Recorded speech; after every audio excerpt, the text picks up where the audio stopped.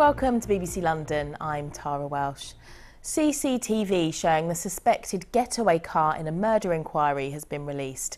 The car was found burnt out several hours after 22-year-old Calvin Bungiza was stabbed to death in Kentish Town 4 months ago.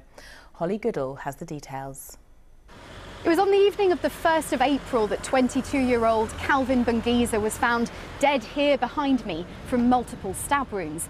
Now, detectives believe he was attacked by several men who would have come out from this road here and chased him back down Grafton Road before fatally stabbing him.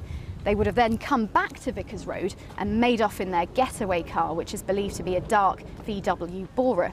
Well, today police have released fresh CCTV of that car.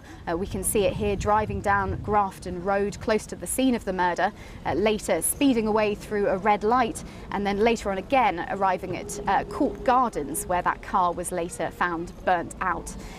Police say it remains a distinct possibility that Calvin's murder was gang-related, and if that's the case, there may be a number of people out there who have a fair idea what went on that night, and it's to those people that they're making their appeal today.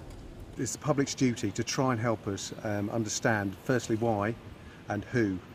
Anybody got information about the occupants of the VW Bora, please come forward. We know that somebody knows something, we know that they know who's done it and why it's been done, and that could help the investigation enormously.